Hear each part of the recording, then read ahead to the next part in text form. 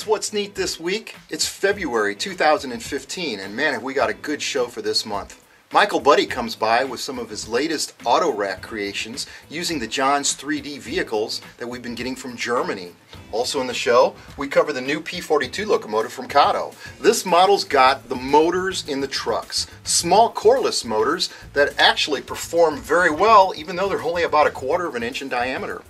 Also for this show, we cover the Prototype Modelers Meet this past August in St. Louis. This show was an absolute packed show. Great models, hundreds and hundreds of models. I've got a good interview with David Liebach from Tangent Scale Models, and he goes into just a little bit of the philosophy of his company and how he arrives at the conclusion and the decision to design and come out with a product for the market. Also at the show, I ran into a couple of graffiti artists. The man's name is I don't think I'm going to give his full name because it's still regarded as a criminal activity, even though I've got to tell you, I really don't think it is criminal. It's more of an artistry. He gave me a photograph of his girlfriend and the great effort that they go through to do their art. I didn't know it. He showed me a magazine. There's a whole industry created around the graffiti, around the tagging hobby, if that's what you want to call it. These guys are professional artists. And I mean, they've got spray cans, they've got tip nozzles. There's trade shows on the subject, for heaven's sakes. I had no idea that it was such a big fad. In fact, I sent them home with a couple of large-scale freight cars and asked them to paint their tags on them for me. And they did a really beautiful job that I think is going to add a lot of color to the Garden Railroad. After the Prototype Modelers Meet, Gary Christensen comes by and shows off some of his latest models that he's done in the last year. A couple of beautiful Santa Fe BNSF locomotives and some freight cars. And he explains in simple language and terms how it is that he arrived at the effects on the models. So enjoy this February 2015 What's Neat This Week. These are incredible looking auto racks with the loads, Mike. These are Johns 3D from Germany, and in the October What's Neat This Week, we introduced these to all our viewers, and I saw them for the first time. And now these are some finished auto racks that you've completed with. Tell us what year these are and what it is that you've done, Mike. 76 Lincoln Mark IVs. I took one of the John 3D models, hollowed it out, and made a resin mold. And molded a bunch of these in resin, and I painted them in different colors. Did the windows with Scotch tape. I also cast an interior from the Custom Metalworks 78 Impala, and I used that for the inside of these cars. And let's see, I made the tires also from the 78 Impala. I resin cast a bunch of those, then painted them, did the bare metal foil on them. That's it. Dude, they're really awesome. We really appreciate checking these out, and thanks for the follow-up. All right. Really respond to He's that. not interested. Yeah. This must be what Christmas looks like. Man, it was When you for have me. all these boxes of all these beautiful cars from Germany. Oh my gosh, look at this. Look at all these beautiful models. That's what Christmas, look at all those boxes. These are these cars from Germany that we featured on the show a few months back. And now Mike and Dirk are going to do some pretty nice looking street scenes, just judging from the happy smiles here. That's my favorite right there. Yeah. Cut it. Extend this for 8 feet. Those are printed and these are cast. Look at these beautiful little end scale buildings from Bachmann. Do a cap. Job I've just finished windows. this Well, now past what's week. the difference I'll give you between Movie that theater and and end scale, the an white impressive one looking that structure. we got, the white For Suburban. sure. This Look is at the that. 4x4 pickup. Oh, Gotta I finish the didn't know back you ever had walls and one of make a those. So what are you complete going to do building. with the cab?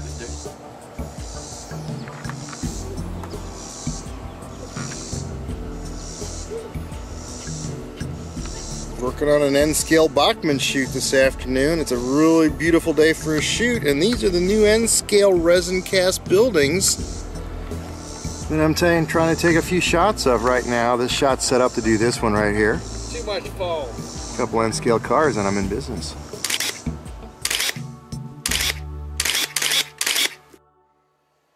For this segment of What's Neat This Week, I wanted to kind of discuss and look at the new Kato Amtrak locomotive that they've come out with.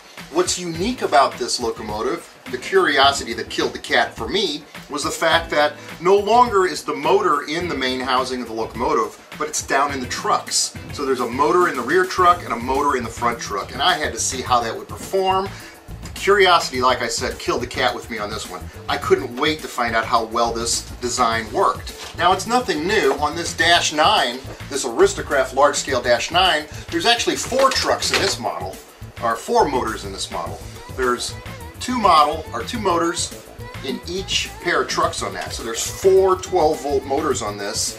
And when you've got 3 of these running, pulling a consist of cars outside, I'm pulling probably close to 7 amps of electricity. So I use pretty big fuses outside for that. But with the Kato design, it's much smaller. I took the locomotive apart, I got really close to the motor, and look at this design. This motor isn't any more than a 1/4 of an inch in diameter. It's a coreless motor. The new technology these days is coreless motors. I know Bachmann is using them in a lot of their locomotives. They run super smooth, they don't have to be very big, and they've got a lot of torque. I put this locomotive through its paces, and it really performed well. I ran it for about 3 hours. Both motors in the trucks never got hot, and this thing weighs a lot. It weighs many ounces. So it was able to pull easily the Amtrak consist of Walther's cars that I put behind it. So it's worth taking a look at. This Kato locomotive ran through its paces here. 3 hours of running, the motors didn't get hot. I think we've got a viable design now that other manufacturers may start looking at and coming out with similar types of designs. For this segment of What's Neat This Week, I've got Lionel Strang in my studio this afternoon. And Lionel, introduce yourself. Say hello to the What's Neat This Week folks that watch the show. This is so cool being on What's Neat This Week I'm right here in your basement and I'm talking to everybody. Isn't that amazing? Hey everybody out there, how you doing? I watched What's Neat This Week. I've watched every episode and now I'm actually on it. This is so cool. Well, Lionel, you've got a pretty neat podcast. I listened to your interview last week with NEC and it was very informative. How's it doing? How's it going for you doing your podcast every month? And tell us about your show. Well, the podcast is called Modeler's Life. It's on iTunes. You can find it on iTunes. And there's a Facebook page called Modeler's Life Podcast. And I started it on August 1st. And basically the theory was I felt that there was more to people than just their model railroading. And I wanted to find out about their life as well. So we interview 2 people a month, around the first of the month and around the middle of the month. And we have other things. We have viewer mail and other stuff like that. But it's great. I mean, we've talked to people like Marty McGurk. We've talked to Jim Scores from NCE. He was really interesting. And I actually have interviewed Joe Fugate. And that'll be coming up middle of December. And tonight, before we did this, we were interviewing Ken Patterson, which I've been wanting to talk to Ken Patterson for years. Ken's name, he's well known, and I've been wanting to talk to him forever, and he's a fascinating guy, so I'm looking forward to when that podcast comes out. And I think we've had, in the 5 months, by the end of the year, we'll have had about 15,000 downloads. That's amazing, 15,000. You can start charging ad space with numbers like that. I hadn't even thought of that, but that would be a good idea, I guess, wouldn't it? Yeah, we'll see about that. I mean, I'm still learning, and sometimes the sound quality isn't great, but yeah, I'm really enjoying it. I mean, model railroading has added so much to my life, and now I'm getting to do this podcast, and that's great. Now, I know we see Lionel a lot on Railmasters TV. Train Masters. I messed up, Joe. I'm sorry. Train Masters TV, working with Barry, and we've seen you working with Miles Hale and a lot of different enjoyable projects that you guys work on. Tell us a little bit about that experience. Well, Train Masters is really cool. It's run by Barry Silverthorne. Joe Fugate had told me that he was looking to do some video, and around the same time he got an email from Barry Silverthorne, who is an experienced videographer. And he wanted to do these videos, but he had no way of distributing them. So the 2 of them got together, and then Barry contacted me. He'd seen me on a few YouTube videos and said, "You'd be great at hosting these." And I went, "No, I wouldn't." He said, "Yeah, you'd be good." And I said, "No, I wouldn't." And finally he talked me into doing one of them, and it's a lot of fun, and I'm very, I don't know if I'm particularly good at it, but I certainly have the ability to speak up. So that's a key quality, I guess, when you're hosting those videos. And I've met lots of neat people. Miles Hale, we did a lot with him, and John Lawrence, and yeah, they're great. And they're on Model Railroad Hobbyist, and it's a subscription. There's previews to see, and there's a monthly or yearly subscription, and it's a great great product. It's awesome. Now tell us again, how do we find your podcast? What do we enter into our computer? If you go to, it's called Modeler's Life. So there's a Facebook page about it, Modeler's Life Podcast. And if you go to iTunes and just type in Modeler's Life, or if you type in my name, Lionel Strang, then it'll take you right to where the podcast is, and then you can just download it from there. Well, we all love you, man. We enjoy what you do. We really like seeing you on the TV show with Joe Fugate and all the guys. So just keep doing up the great work for us.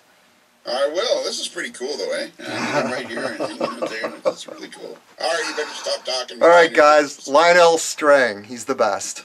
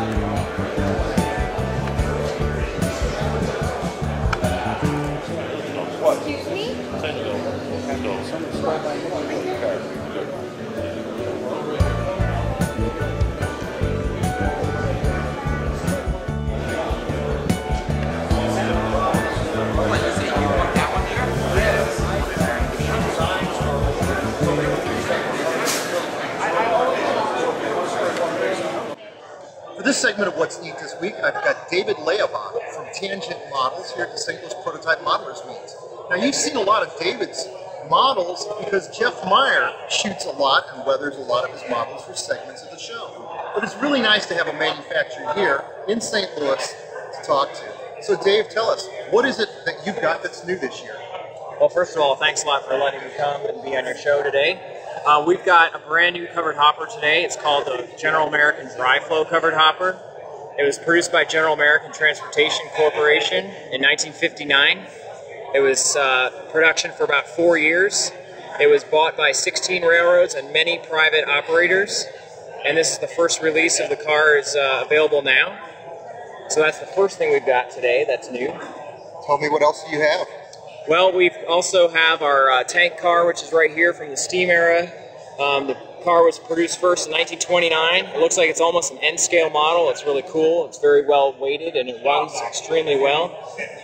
Those lasted all the way up until the 80s, believe it or not, in revenue service, and they're very weathered. In the 80s, they're kind of a cool opportunity for some neat modeling. So besides the General American covered hopper that we have and the General American tank car from the 20s, we also have the Pullman Standard 4750 covered hopper available now in about 16 new paint schemes that we've released over the past 3 months. Right here at the show, which is important for your show, is we have released the 4750 in Union Pacific, in Rock Island, in C&W banditized Rock Island, and the NHX Creston, Iowa pink car. So there's 4 new paint schemes that were released right here at the Prototype Modelers Meet in St. Louis. David, you come out with such magnificent looking models. They're so obscure, they're like niche models. How do you arrive at the decision to come out with something like this? Well, to me it's a number of factors. I think the first one is I spend a lot of time studying freight cars. I've looked at books from every railroad you can think of, like Penn Central or Erie Lackawanna or Burlington Northern, back and forwards through time. So I go back to the steam era. I look at steam era consists and trains like Missouri Pacific Steam. There's many books by companies like Morning Sun that have lots of those action shots. So I look at kind of what's the broader car audience or cars that are on the railroads, and then I try to see like which cars haven't been done by other manufacturers, because I don't feel like doing cars that are done by other manufacturers is a very good business strategy. I try to focus on cars that are unique and different and can be executed well by my company. And one of the things I look at, besides era, is kind of the different colors and paint schemes that I can put on the cars so that that can sell product. So that's kind of where I head when I think about new product development. That's really inspiring. The fact is, there's more room out in the water for any young guy who wants to do this, but there's a learning curve, and it looks like Dave's got it pretty figured out. Dave, I really appreciate you being in St. Louis and showing us the awesome models that you've made. Now, you've said you've made 9 models now in the past 7 years, so I'd almost call you still sort of a newbie on the block, but you really know what it is that you're doing, and we appreciate what it is you've done for us. So thank you. Oh, you're welcome. I really enjoy to build prototype models myself. I haven't built a lot of models recently because I spent a lot of time building this company, but I hope to get back to that. But really the truth here is that Tangent Scale Models is a company that's oriented towards the prototype modeler. We're run by prototype modelers, and we produce models that look awesome, especially when you want to spend 50 hours of your own time decaling and weathering up and graffitiing up a model. You might as well start with the best possible model that looks like the real thing before you weather it, so afterwards it looks even better. Wow, that is so well said. One more time, if you're going to spend 100 hours working on something, why not work on something where you're starting with the best? And that's kind of the point. The smaller companies like what Dave has got here, those are the guys that really focus on the prototype stuff that we really care about. It's something that's expensive to do, but we appreciate the fact that they do it. Yep, and we swim with sharks, but we do it every day and we enjoy it. So thanks for the opportunity again to be here, Ken. Thanks a lot, Dave. Thank you.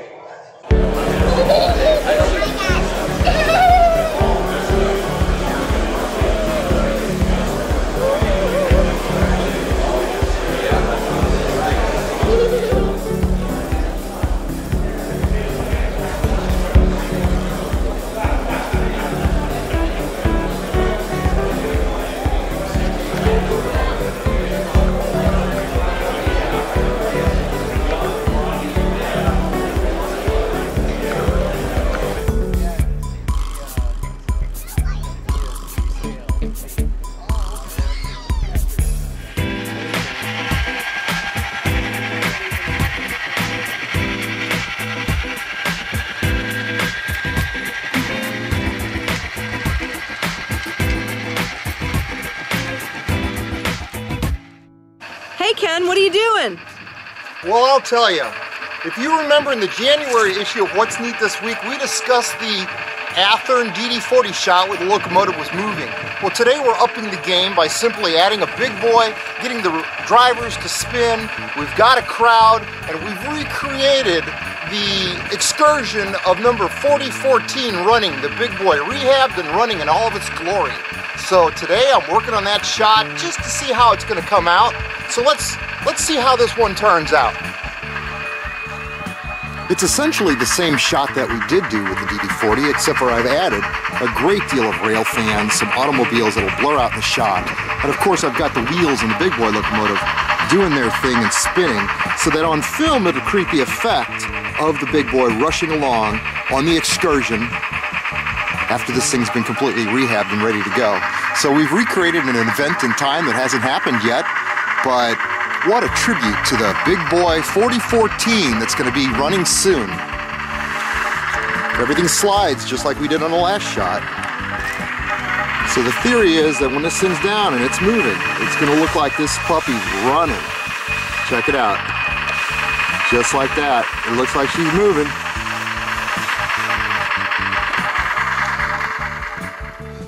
Did you catch that? That last video clip was pretty amazing, watching that locomotive moonwalk. Sliding that diorama on video, in fact, creates a whole new opportunity on how to videotape locomotives where they could be stationary and simply the scenery is going to move. And it really actually created a cool effect that I didn't realize until watching the same video that we just saw. Now, why didn't I ruin the locomotive? I used lots of Bachmann Easy Lube on the wheels of the locomotive so that it would spin freely. This is conductive lubricant and I use this on all the models, and it's especially on the big boy wheels while she was sliding. I had a couple nails out front holding it in place. So now let me show you the way the photograph came out. This is the photograph before any photoshopping was done to it. You can see the blur effect that pretty much captured what we were after.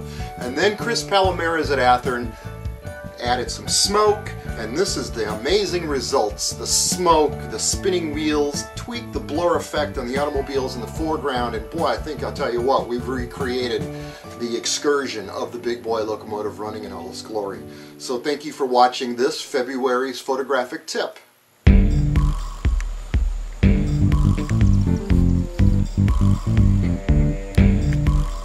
Jeff, Gary, what are you guys doing here? What do you got going on here? This is a post RPM 2014 model shooting with some of my models we haven't seen. Jeff's the man behind the lens. Some cars that haven't brought out before. I'll tell you what, this tank car looks pretty hot. Pretty crazy, huh? Yeah, Gary, how did you achieve that effect on this tank car? You want to talk about how many tank cars lost their lives before I came to that effect? Huh? It's pretty neat looking, man. Yeah. It looks like it's sun faded on top. Well, basically, it's what I was trying to go after was a primer, like a primer that had the paint worn down to the primer. Let's put it that way. See a lot of that stuff because I guess the elements or whatever the contents of the car. It's a 4-layer wash of ivory white acrylic. It's pretty thin down, and once it's done, I seal it with dull coat. Came back in along the edges to kind of get rid of the hard line of the white paint, and brushed in, basically kind of hard brushed in with a soft sable brush, some black pastels to soften the edges. And you can see, like some of the brush strokes are left in there on purpose for the fact that that's what you're gonna see on the cars, like the paint almost peeled off in sheets. So, but still to get the soft edge, I had some pastels and then sealed it all and came back in later to add the rust that would come in on the top of the primer. So it was, man, that looks spectacular. It was the first time I ever did something like that. So yeah, I was kind of happy with the results when it was finished. That's really nice, man. Thank you very much for sharing it with us today. Thank you. Oh, those new, the new racks. Those. Hey, you got a lighter in? Jeff, you got a lighter?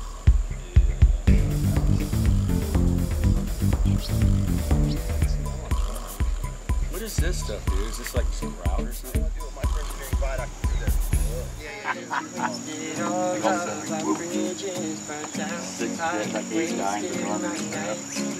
So you can get a train on there?